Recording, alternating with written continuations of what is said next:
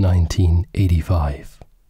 World champion Anatoly Karpov arrives at the Tchaikovsky Hall for Game 16 of the World Chess Championship.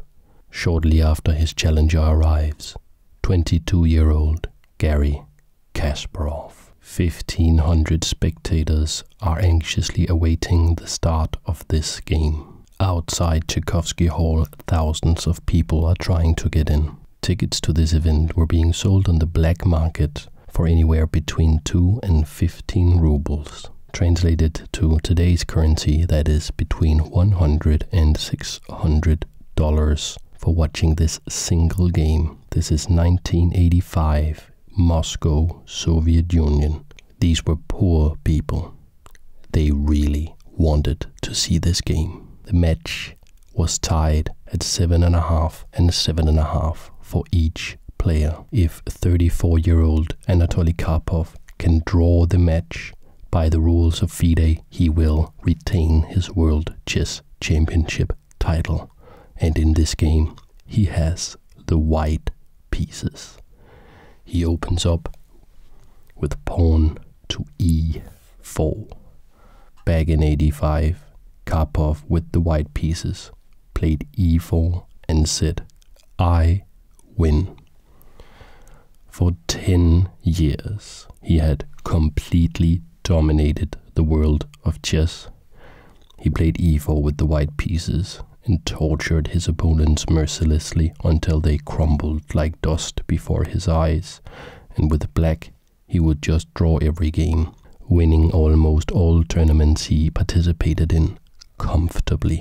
But now, he is facing c5 by 22-year-old Garry Kasparov. And this game is one for the ages. Knight to f3 and e6. This game has it all, folks. Queen sacrifices, battles of ideas, the young upstart challenging the positional solid genius of the old school. And it has an impossible move. Here, Anatoly Karpov played d4. This will turn the game into an open Sicilian. What we are looking at right now is the opening phase of the game. In the opening phase of the game, we will draw up the battle lines. We will create the map on which this epic battle will take place. And in the words of Sun Tzu, he who chooses the battlefield wins the war. So they are jockeying for position, trying to get a strategical concept that they are comfortable with. Chess grandmasters spend enormous amounts of time studying all the different openings in chess and studying specifically those of their most feared opponents. Why? Because chess is a battle of ideas, and if you can forcefully insert your own idea and draw the map of the battlefield the way that you want it to be drawn to what is comfortable for you, you will have a huge advantage. And we will see that jockeying for position in this very game in a beautiful, beautiful manner. Now, in the open Sicilian, black captures the pawn on d4, which is immediately recaptured with the knight. Now, let's talk a little bit about the knights. You can see that for this game, I have oriented them so that they are facing towards the royalty. Sometimes I will orient them to face the opponent's king in order to show their intent. "We are coming for you," is what they are saying. But I will orient them back towards the royalty, because in this way you can see which knight comes from which square, and that will be quite interesting later on. Knight to f6, and here this interesting knight b5. What is this move about? why is Karpov moving this knight so many times? It is about a very, very specific strategy, an opening strategy called the Maroczy bind. First, this knight is looking at d6. If it is allowed to, it will come to d6. That will be checked. The only even slightly acceptable move will be bishop takes, and then queen takes, and then black will have lost an extremely important piece. The exchange of knight for dark squared bishop in this opening is very beneficial to white. Therefore, d6 by black. This maneuver allows Karpov to now play c4. And let's pause for a moment and understand what this is about. c4 attacks d5. e4 attacks d5. The queen attacks d5. Therefore, white has created a bind on d5, saying, I control this all-important square in black's side of the board. I am therefore willing to, in quotation marks, waste time moving this knight so many times because I have a positional advantage. This strategy was developed by Geza Maroczy almost 100 years before, and Geza Maroczy was one of the first grandmasters of chess, and his name will come up again later in this video. Knight to f6, normal developing move. This is known as the hedgehog structure. Knight on f6 attacks e4, therefore knight c3 defending e4. And here it comes, the first part of what is going to be an absolutely mind-blowing game. Pawn to a6, attacking the knight, this knight that has moved so many times. It will have to move again. Going back to d4 is not an option. Knight takes knight, queen takes knight, and white will have lost their edge. Therefore, knight to a3. You can see these two knights are looking in opposite directions of each other compared to these two knights who maintain eye contact. Some months before this game, young Garry Kasparov had sat on a plane on his way to Baku playing with a small traveling chess set. And he had looked in this position and said, I mean, for 100 years can it really be that nobody figured out a way to break the Maroczy bind? Is it really impossible? And also, does the old geezer Maroczy have some other tricks up in his sleeve that I can draw upon? And he came up with an idea that I can only do justice by showing you. White spent all this time controlling d5 so that black can never play d5. And what Kasparov did in this situation was he played d5. The audacity of this move cannot be understated. First of all, he had tried it against Karpov once before in game 12. Karpov was a little rattled at this new idea, so he played conservatively and made a quick draw. Obviously went home, studied it, and came up with a better way to combat this idea. So not only is this not even a surprise for Karpov, it is also challenging about 100 years of established chess theory, because this gives up a pawn for seemingly no advantage whatsoever. In the analysis room, grandmasters were slamming down their fists, saying this cannot be. He cannot do this. It is impossible. There is just no way that this is a sound chess move. And Karpov played c takes d. E takes d by Kasparov. E takes d by Karpov. And you are not going to capture that pawn. It is defended by the knight. It is defended by the queen. You only have 2 attackers, 2 defenders. That is advantageous to the defender. Knight takes, queen takes. Oops, you lose your queen. So why? What is this about?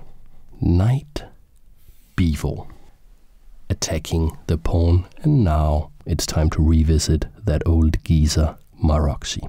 Some 100 years before, he had come up with a different idea. We will return to this position shortly, but let me show you something else. We reset the board, and I'm about to show you my favorite opening for black. And if you are a long-time follower of the channel, you will know that I absolutely love to play with the black pieces. d4, knight f6, c4, e5, the Budapest defense.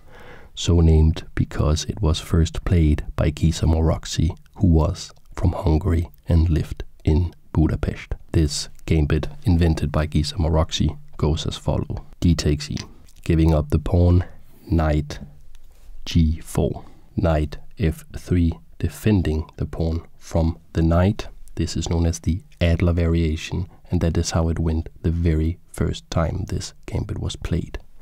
Now bishop c5, coordinating an attack with the knight on f2, therefore e3 protecting, and knight to c6. And if you notice, these 2 knights are coordinating an attack against this pawn, so they are working in concert. They are going to win this pawn back.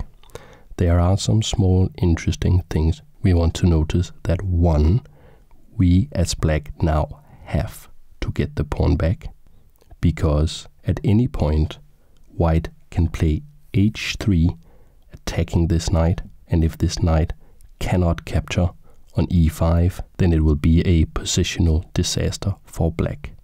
So white has at their disposal the option of forcing us to capture this pawn. Instead of allowing that, we will do it willingly at the most opportune moment. So let's reverse this, let's mirror it, and look at Karpov Kasparov 1985 game 16 again. Do you remember how the game went? e4, c5, knight f3, e6, d4, c takes d, knight takes, knight c6, knight b5, d6, c4, the Maroczy bind, knight f6, knight c3, a6, knight goes back to a3, and d5, c takes d, e takes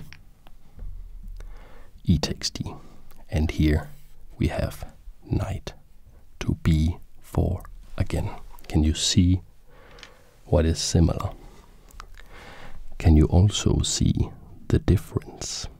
It's not only that this is mirrored, it is also that this knight on a3, that Karpov used 100 years of established chess theory to say, this is okay, I can put my knight here, I can waste all this time because I have the Maroczy bind. Is there a hidden weakness of this knight? And there is. You cannot kick this knight. You cannot play a3 and force it to capture. And that makes all the difference. In game 12, when Kasparov had first tried this gambit, this is now known as the Kasparov gambit, by the way, Karpov had tried to hang on to the pawn and play very conservatively with bishop c4. He had, of course, prepared an improvement over that and played bishop to e2, saying, oh, you can take the pawn back because I will have a huge lead in development. Knight on b takes d5, and I play bishop f3 we are equal on material, and I have a huge lead in development. But Kasparov did not take the pawn. He did something that confused Karpov a great deal. He played bishop c5 instead. Kasparov has since revealed that this is one of the deepest parts of preparation he had ever done at that point. He had more than 20 moves from this here position prepared in his memory. He was so excited, and what did he do? He got the move order wrong, and that is why Karpov was so confused. This move is not the correct move to play right now, because white can neutralize black's advantage with bishop to e3. But human chess is a psychological game as well as a science, and this small inaccuracy confused Karpov just enough that he made a small inaccuracy himself and castled. Very rarely is it a mistake to castle in chess, and this allowed Kasparov to get back into his preparation via transposition. He also castled. And now Karpov says, bishop to f3. If you're not going to capture that pawn, then I will make it impossible. Knight defends the pawn. Bishop defends the pawn. Queen defends the pawn. And Kasparov says, I don't want your pawn, and plays bishop to f5. This is one of the star moves of the game, because it shows what the whole point is. Since you're not going to be able to force me to recapture, I am going to refuse to ever recapture with that knight, and I will infiltrate. I will use this knight to infiltrate your position. I will build myself an outpost in the midst of white's kingdom, and I will completely stifle your development. This bishop move attacks c2 in concert with the knight, meaning that this really horrible knight on a3 is not able to get back. It will be captured. Even more importantly, this bishop attacks d3. Watch out for d3. Karpov plays bishop g5. What is it about? It creates what is known as a pin. The bishop pins the knight to the queen, meaning that if the knight moves, the bishop can capture the queen. Why is that so important in this position? It's because the positional strength, the strategical power of this bishop on f5 is enormous. By locking this knight in place, Karpov makes sure that it is not really defending on e4, and that allows him to later play bishop e4. The knight cannot capture, only the bishop can capture, and then it can be recaptured by the knight on c3, and Karpov will be very, very, very happy if he can exchange this bishop for this bishop, because without this bishop, this knight is worth nothing. And if this knight is not a lot better than this knight, well, then this pawn will be decisive. You do not go down a pawn against Anatoly freaking Karpov without very, very serious compensation. You lose that game if you don't have that compensation. Young Garry Kasparov, only 22 years old, plays rook from f8 to e8, recognizing that he needs to be able to capture with something else than the bishop on e4 if white plays bishop e4. Queen d2 in response by Karpov, getting ready to activate the rooks so he will have full development of his pieces. In chess, you want to have all your friends to the party, and that is what he is doing. He's playing positional chess, and he wants to use every single one of his resources to the maximum effect. Pawn to b5. This knight here is looking worse and worse. Have you ever heard a knight on the rim is dim? That's something we say in chess. Why? Because a knight on the rim of the board attacks way fewer squares. The knight does not have the same sort of symmetry of movement as, say, the rook or the bishop. If it is on the side of the board, it simply loses options. This knight has 4 legal squares it can go to. 1, 2, 3, 4. That's half of 8. Why do I say that? You will see. You will see. And it is about this move here. What does it do? Here it is. Rook from A to D1, creating what is known in chess as a battery of the rook and queen supporting each other on this D file. And here it is. Knight D3. Will you look at that? Just clogging up all of white's activity, making this queen and this rook look very clumsy indeed. Why did Kasparov, though, why did he need to play b5 first? Because after he has played b5, knight to d3 now comes with a very, very dangerous threat of pawn to b4, creating what is known as a fork. You can see 2 pins on the fork, attacks this knight and this knight. You can only save one, and obviously if you lose a knight for only a mere pawn, you are going to lose that game. And that means that one of these knights will have to move. It cannot be this, because it looks after this pawn here. So therefore, knight on A3 to B1. Do you remember how I talked about the knights and which way they were facing? This knight on her sister's starting square is facing the wrong way.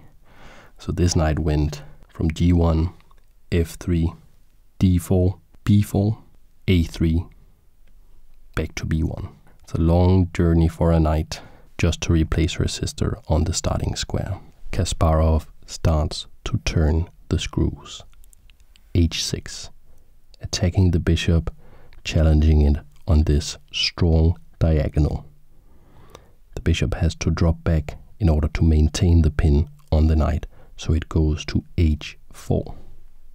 Now let's turn our attention to the other side of the board and turn the screws there. Pawn to B4, attacking this other knight.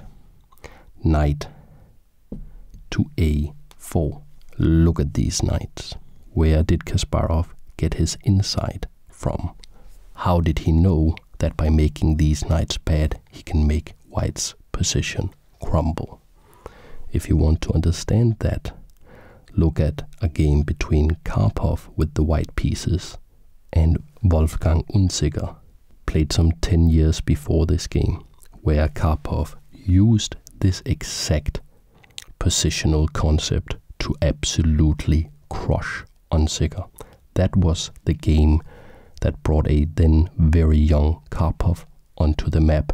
That was the first game in which we really saw his genius, and he went on to dominate chess for 10 years from that game.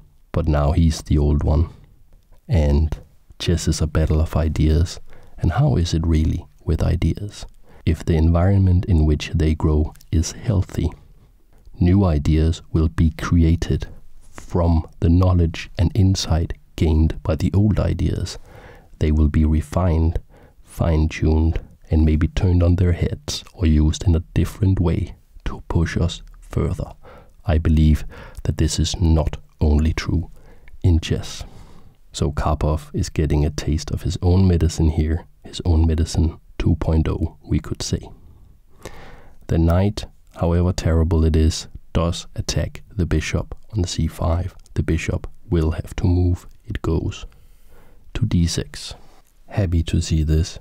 Karpov plays bishop g3, wanting to exchange the two dark squared bishops. Let's get rid of them. Let's, in general, he's saying, get rid of as many pieces as possible. Why? Because he is up what we call material. He has more soldiers on the battlefield. And if you are attacking somebody with 100 soldiers and you have 101 soldier, that difference is not very big. But if they pick each other off one by one, you will end up with 2 soldiers against 1 soldier, and that is a big difference. Unperturbed, Kasparov plays rook to c8, completing his awesome development. Every single piece is being used to an extreme degree. It is so effective how these pieces just absolutely control this board. The rooks are looking at these open files. Best place a rook can possibly be, but it is even better because this knight that cannot be captured because it's protected by this bishop controls c1 and controls e1, so you cannot play any rook to any of these squares. They will be captured. You cannot challenge the domination of these 2 rooks. Karpov needs to do something. He plays pawn to b3. Why? Because this knight needs a future and it has nowhere to go. Cannot go here, cannot go here, cannot go here, but now it can go here. That is, unless Kasparov have something to say about it, because he does not want to see knight b1, knight c4. That would cost him the game if Karpov was allowed to do that. So what does he do? And he does what grandmasters very often do. They address a threat on one side of the board by doing something on the other side of the board. And sometimes the real challenge for us mortals, us chess fans, is to figure out the connection of what's happening on one side of the board to what's happening on the other side of the board. Kasparov plays g5. There is a lot going on here. But basically, what this move does is it says, I want to put my queen on f6, where my queen can see b1. If my queen can see b1, I will attack it twice with the knight and the queen, and you will then not be able to play your knight to b1. How does that work? First, let's consider the e4 square. An extremely important square, extremely hotly contested. The knight, the bishop, and the rook all attacking this square. It is of paramount importance for white that if Kasparov ever plays knight to e4, that he will be able to play bishop takes knight. Because this knight is simply too good. You can say, oh, can't I just capture this knight here because the knight blocks?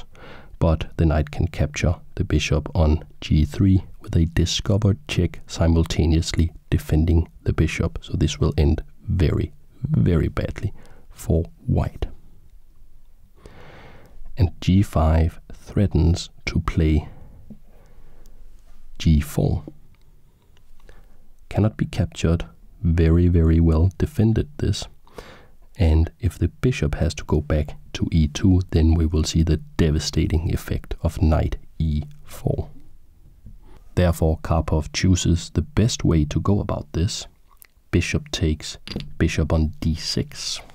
This is recaptured immediately by the queen. And then g3 by Karpov. And how did this really work? Well, when the bishop was on g3, there was no way you could play g3. So we made this exchange so that the bishop here on f3 can go to g2, where it can still see e4 very well. But what does that have to do with b1. Here it comes. Knight d7. Notice that knight takes on d5 is possible. He could win back the pawn. And he's saying, no, I am playing knight to d7. Kasparov says. He says, I have made this pawn so bad that I am not going to capture it because it is worse than nothing. It is a disadvantage for you, my esteemed opponent. It is a disadvantage for you that you even have this soldier on the board. Knight on d7. Going backwards. Isn't black attacking? Well, black really is attacking because knight e5 is coming, looking at f3. That is what we call a knight maneuver. And here is a chess word. Prophylaxis. It means reacting to your opponent's threat before it appears on the board. The term was coined by Aaron Nimzowitsch from Riga, who is actually buried in Denmark, where I live. And Karpov used this concept to play bishop g2, reacting to the threat of knight e5 before it even appeared on the board. But all of this was just a way for Kasparov to forcefully, very forcefully, make white dance after his pipe so that he can play queen f6 and queen on f6 attacks on b1. So this knight will not get out. Now that is chess, ladies and gentlemen. All because of this monster knight. Do you know what they call such a knight now? After the concept was introduced in this game, they called it an octopus knight. Why? Because most octopodes, which I believe actually is the correct plural of octopus, not octopi, that's a totally different discussion, but most octopodes, they have 8 legs or arms, 8 arms. This one here, 4. This one here, 1, 2, 3, 4, 5, 6, 7, 8. So this is an absolute monster octopus knight. Karpov has to get out of this. He plays a3. If he can draw the match, he retains his title. Kasparov can only become world champion by taking it from him. And Karpov is not about to let go. a3 attacks b4. If we are allowed to capture here, we will create escape squares from this knight. Kasparov does something really simple. He just says, the pawn is attacked, I will defend the pawn. And he plays a5. So that a takes b is sufficiently adequately met by a takes b, like so. And now, what is Karpov going to do with his extra pawn that is just cramping his development? What move is he going to play? Let's introduce a new chess term, Zugzwang. Isn't that a nice word? It's German, Zugzwang. It means being forced to move. And it is a very delicate concept in chess, where what you do is that you make a position that is orchestrated in such a way that it is a disadvantage for the opponent to have the move. Because you cannot waive the right to move in chess. You have to make a move on every turn. And what Kasparov has done here is he had made a virtual Zugzwang position where Karpov, the great Anatoly Karpov, doesn't have any good moves. He can only make his position worse. Absolutely incredible. He plays queen a2. Look at that queen. This, where can it go? It cannot go here. It'll be captured by the pawn. It cannot go here. It'll be captured by the knight. Cannot go here. It'll be captured by the rook. Cannot go here. Captured by the other rook. And this is supposed to be the most powerful piece on the chessboard. And here, Kasparov must have savored this moment. He played bishop back to g6, a move that does almost nothing. It improves his position ever so slightly. The bishop is no longer blocking the queen's attack on f2. That's a small improvement. The bishop is now defended by a pawn, also a very small improvement. But what it is more than anything is just giving back the move to white, saying, what are you gonna do? Disgusted with his position, Karpov plays d6, saying, go ahead, please, I beg of you, capture that pawn. No. No. Kasparov may capture that pawn, but it will be exactly when he chooses. And he does it again. He plays pawn to g4. Again, a move that does almost nothing. Almost. But it does improve his position a little bit. A tiny smidge. And that is a luxury he has. That is something he can do. Contrast that with white. White cannot do that. What Karpov played on this move was queen back to d2. So what has he done the last couple of moves? Desperately tried to give a pawn away for nothing, moving his queen back and forth. Karpov is saying, can you please capture the pawn on d6? I can then come in and capture the pawn on h6. Nah, Kasparov, again, just a small move, extremely patient. I could learn from that. He plays king to g7, protecting h6. And here I'd like to ask you what metal is the best metal. Which is the most valuable? Is it silver? Is it bronze? Is it gold? Or is it fine gold? I think fine gold is the most valuable metal. And Ben Feingold, Grandmaster Ben Feingold, he says, never play f3. Whatever you do, never play f3. Anatoly Karpov played f3 in this position. This is pure desperation. He's trying to open up this rook against the queen. He wants to capture here on g5. And at this moment, Kasparov said, all right, I'll take the pawn. Queen takes on d6. He's still going to be a pawn down if takes g4. But why is it that Grandmaster Ben Feingold says that you should never play f3? It exposes the king. Queen d4. Because there is no pawn on f2, this is check.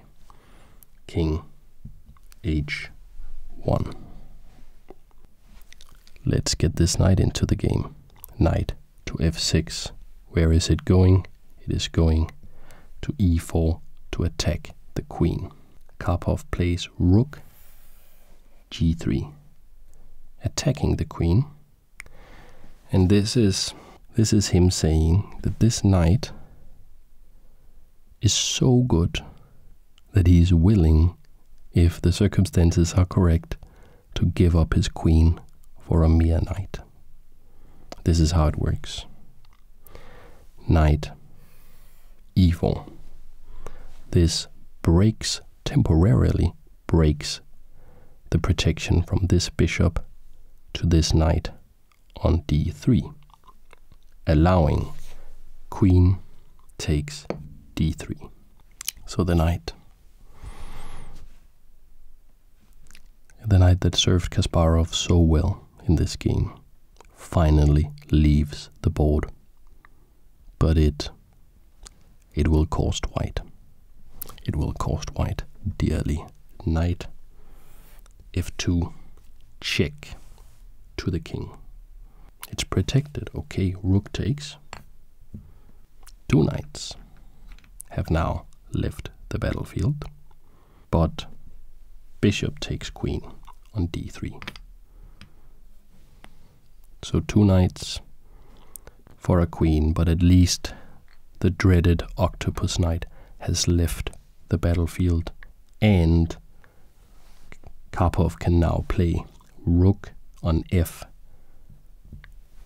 to d2, pinning this bishop, meaning that this bishop cannot move, because then we will get the queen.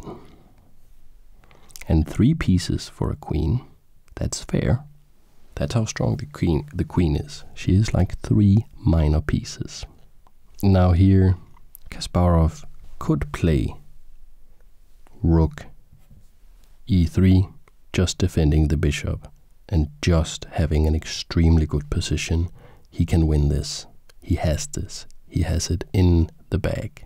In 1985, Garry Kasparov was only 22 years old, and we had only seen glimpses of the absolute aesthetic beauty in his games that would allow him to dominate the world of chess for the next 20 years until he retired in 2005, still being the highest rated chess player and the most winning chess player in history. So yeah, sure, he could play rook e3, but shouldn't we just sacrifice some pieces for a more perfect, quicker and more effective way of winning the game?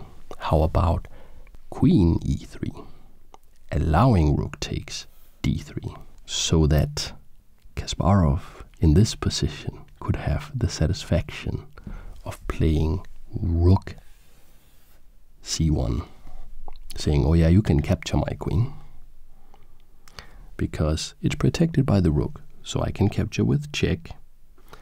You have to interpose. You can either interpose, of course, the rook. I will capture that. And then you will have to interpose the bishop. I will capture that. This is all check. Then the king moves, and I capture the knight. I'm going to capture all of your pieces. So you cannot capture the queen. So he had the satisfaction of sacrificing his queen, but it wasn't possible to capture it. Instead, Karpov played knight, and finally he was allowed to play that move, knight back to b2. Defends the rook, but quite simply, queen f2, threatening nasty business here on e1, knight d2, and here we have the finish of the game. Rook takes rook, that's check. Knight takes rook, finally was able to do something, but rook to e1 is check, and that is going to be checkmate. So Karpov resigned the game. Let me show you the checkmate. Knight blocks the check. Rook takes the knight. Check. Bishop takes the rook. And queen takes the bishop, checkmating the white king. Now, that was a game of chess. I hope you had an amazing time. I hope you relaxed. I hope you appreciated the beauty of this game. If you want to support the channel, you can either buy this chess set. There's a link in the description for World Chess. These pieces are hand carved. It is a World Championship chess set, meaning that this is the design that they play the World Championships on, very fittingly. Also, you can consider helping me out on Patreon, patreon.com/ASMRchess. But above all of that, I just hope that you had a good time, and I really hope that I will see you in the next video. Thanks for watching. Bye.